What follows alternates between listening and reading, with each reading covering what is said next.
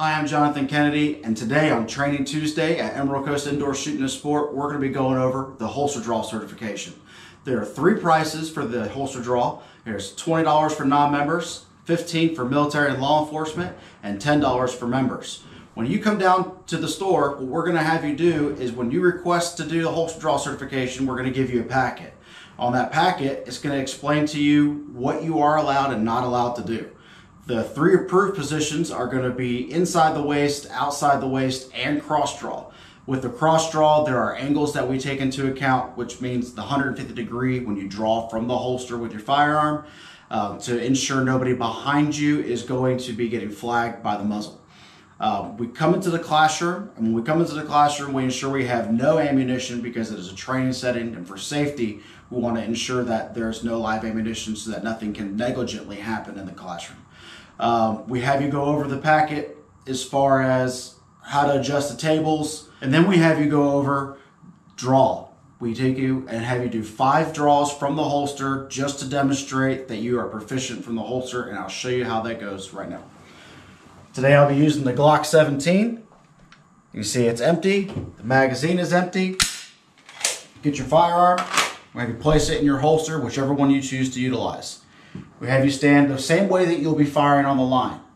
You start from the ready position with your hands up, you come down, grab your holster, break the holster straight forward, and then back to the chest and down in the holster. Now you do that a few times just for dry drills. That's the same position that we're going to be showing you you'll utilize on the firing line, because we have you take 5 shots from each position that you choose to utilize. Now what we're going to do is we're going to head into the firing line. I'll demonstrate to you how to utilize the tables, the ways that we like to see them when you draw, and then we'll do some firing. So when you come down here to do your live fire portion for your holster certification, what we're going to do first is we're going to demonstrate to you how to manipulate the table so that you're not banging the table with your firearm when you draw from the holster. All you're going to do is simply grab both sides of the table, pull out, and rest it down easy in downward position. And from there, this is to be the position that you fire from. You'll stand here at this angle, put your hands up, grab your firearm, point, and shoot. Once you've shot, you bring it back, safely back into the holster, and that'll be 1 repetition. We're going to do that 5 times, and when you shoot, the only thing we ask is that you hit the paper. We're not looking for marksmanship training. We're looking for you to just simply hit the paper and show that you can safely fire from the holster.